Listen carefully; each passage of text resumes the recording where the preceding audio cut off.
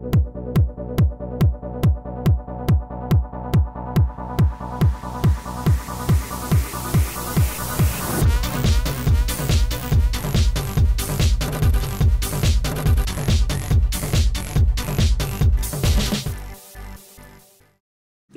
I did. My parents started a business, an office furniture business, about 25 years ago. And what was cool for me growing up was that I was involved from the very early stages of a business and in manufacturing a lot of menial jobs from the time I was about 5 years old, the Wow. whole way through, every spring break, every summer, I was working. So on top of that, I Wow. would do my landscaping, but I learned how to work hard very early on in life, and I think that was very helpful for me because I certainly developed a hard work ethic, good work ethic.